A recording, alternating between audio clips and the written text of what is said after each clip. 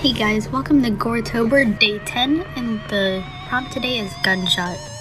So, for this one, I am drawing a human skull, and my idea was to try to get as anatomically correct as I could, but also add in a little spook factor. So, you will see me doing a lot of refining and sketching with this one.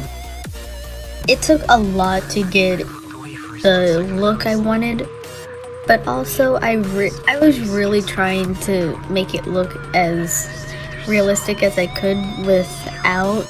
I wanted it to look as close to realistic as I could, but also with the way I draw, it's not going to be very realistic. So I wanted to add in what I'm gonna call the creep factor, which would be the sharp teeth. At first I was just gonna have the teeth on the canines be sharp.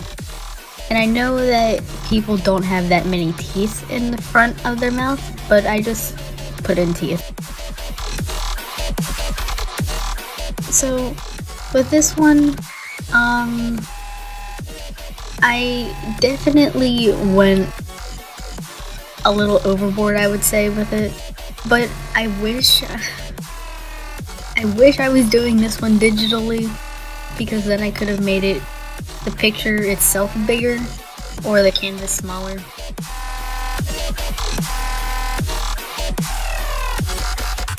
I do go in and change the top teeth, making them all sharp, that way they match the bottom one after I edit everything a little bit more.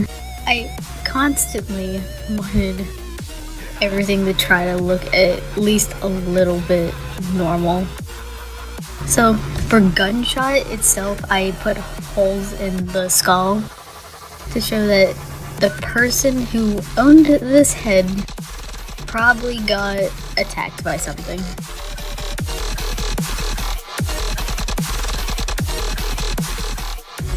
It took a little bit to figure out how I wanted the cracks and stuff to look, but I got to it eventually.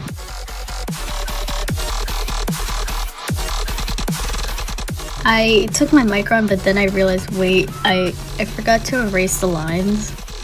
So I do take my kneaded eraser and erase eventually, once I remember, but, you know.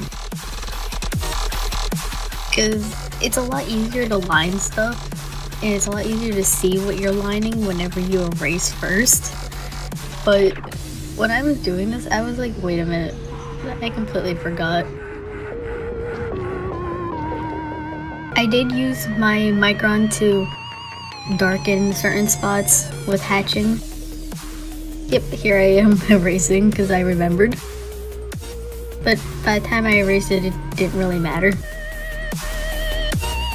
The parts that I used hatching on would be very deep, but then I also took my smallest micron to add in hatching in higher raised areas, but also where I would want there to be extra shading. Using my pencil, I added in lighter shading, and I will take a blending stick to add in other shading just to make it softer.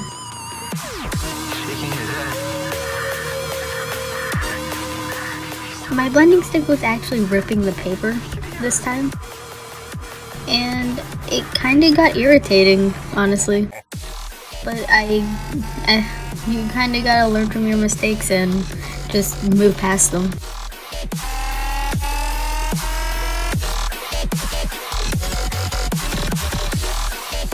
I take my eraser and I pick up the lead that doesn't need to be on there. Get in small spots with a small amount of kneadable eraser.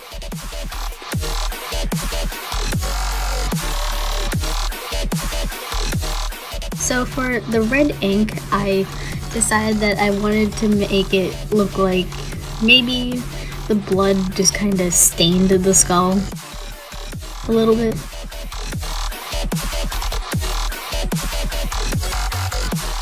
I use water and ink for my stuff.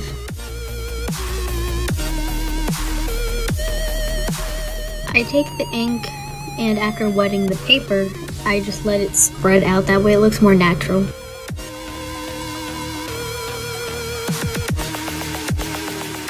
Thinking that I could use more, I take my paintbrush and the ink and make it look like the blood kind of is a shadow almost, just to make it a little more appealing.